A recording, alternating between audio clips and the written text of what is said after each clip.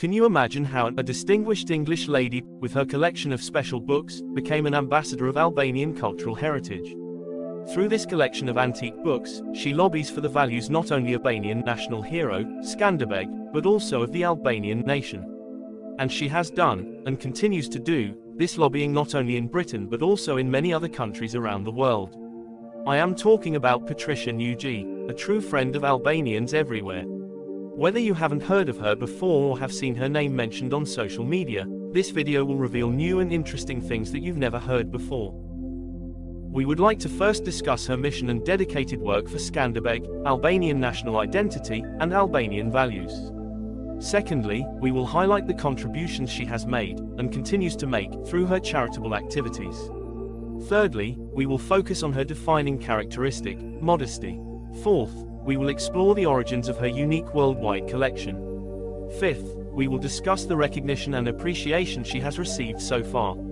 Sixth, we will touch on her background, and finally, her age.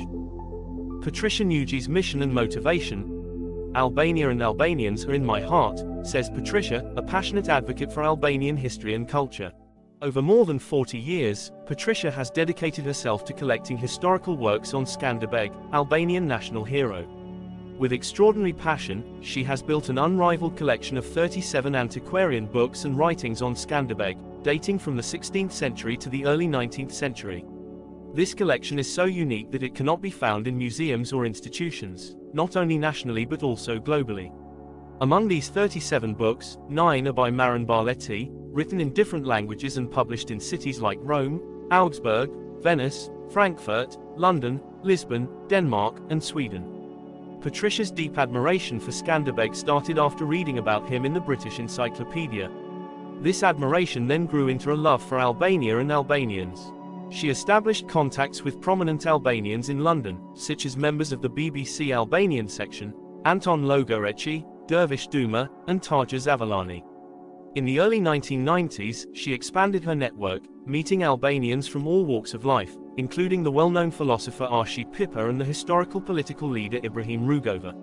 What is most surprising about Patricia's work is that it was not done for financial gain, but purely out of passion and love for Skanderbeg and the Albanian people. Beyond collecting and preserving this historical treasure, Patricia uses her books to lobby worldwide, not only for Skanderbeg but for the identity, culture, and history of Albania. She does this through exhibitions and meetings, which she attends annually in various countries, making a significant contribution to the promotion of Albanian history and cultural heritage.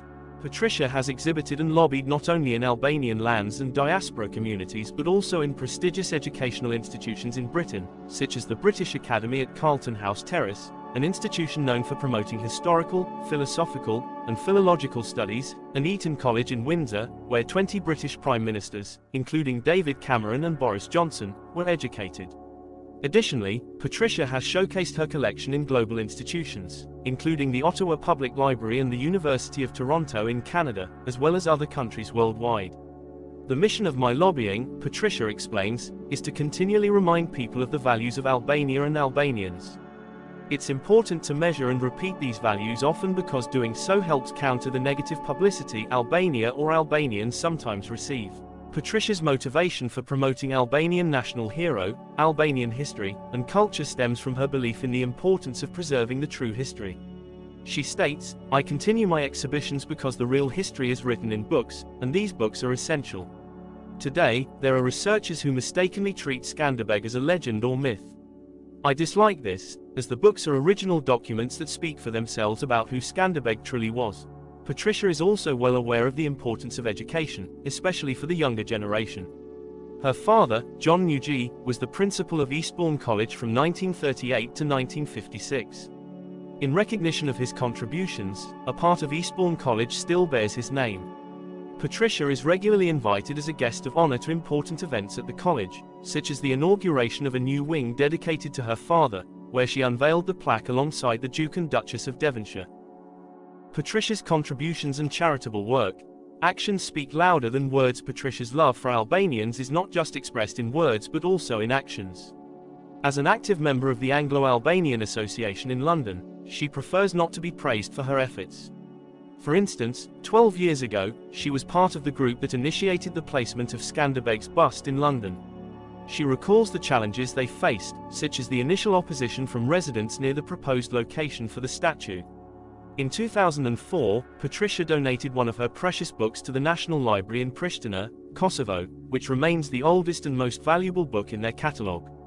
She has also made a significant impact on education. Patricia helped 2 young Albanians pursue their studies in the UK by successfully applying for scholarships at prestigious British colleges. This gave them new opportunities and opened doors to a better future in their lives. Modesty. Patricia Nugee stands out as a distinguished English lady with an exceptional quality, which is modesty, when she humbly describes her profession as a simple typist and secretary. Yet, this same lady is the sole owner and curator of a priceless collection of rare books about Albania's national hero, Skanderbeg. How did someone with such a modest background assemble this treasure of Albanian heritage, now sought after by historians around the world? The source of her collection. Patricia admits that it wasn't just her, but fate and coincidence that brought her to this remarkable achievement. She began working at the prestigious Maggs Brothers in Mayfair, one of the world's oldest antiquarian book dealers. Maggs Brothers, which had been favoured by the British royal family since the time of George V, became her gateway to the world of rare books. It was here that she had access to information on Skanderbeg and Albanian heritage that would otherwise have been nearly impossible to find. See, when you work in a bookshop, other bookshops send you their catalogues. So I used to read the catalogues, and I used to say to Mr. Clifford, "Does Maggs want this book? If not, may I buy it?" So that's how I started. Throughout her career at Maggs Brothers and later with the Bernard Sunley Charitable Foundation, she built this invaluable collection. She used her position and expertise to identify and acquire rare volumes from across Europe, often directly from auctions and antique shops. Recognition and awards. Patricia's dedication to Albanian culture has not gone unnoticed. She was first honored by President Ibrahim Rugova of Kosovo in 1996, receiving a Medal of Honor. Later, in 2018, she was awarded the Presidential Medal of Merit by the Republic of Kosovo for her contributions to promoting Albanian history and culture. Her work has also been recognized by the National Library of Kosovo, which holds the oldest book in its catalogue, a precious volume donated by Patricia in 2004. Additionally, she was honored in Tetovo, North Macedonia, by the Mayor Bilal Kasami for her unique contributions.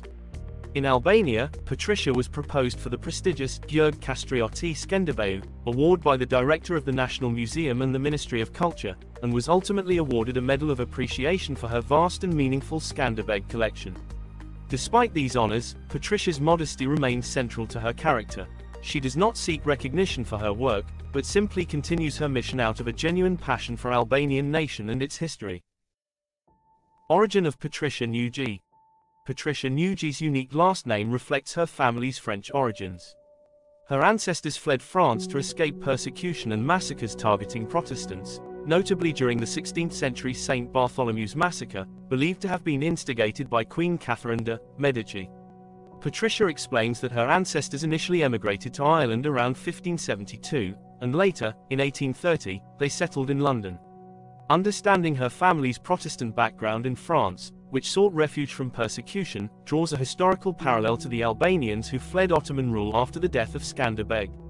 Her ancestors' migration coincided with the period when many Albanians also resettled in Italy. Patricia treasures 2 portraits of her ancestors in her home.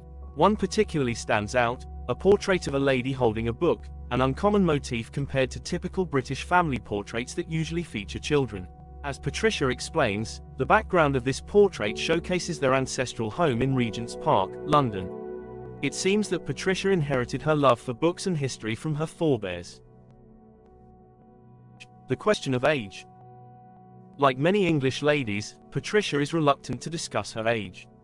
She humorously remarks, "Age doesn't matter, it's just a number." Albanian media reports from 2018 indicated that she was 91 at the time and still full of energy. However, according to more reliable sources in Britain, she still has a few years before reaching her 90s. The notion of still having energy doesn't quite apply to Patricia. Her energy comes from a deep well of passion, willpower, and dedication to promoting Albanian cultural heritage.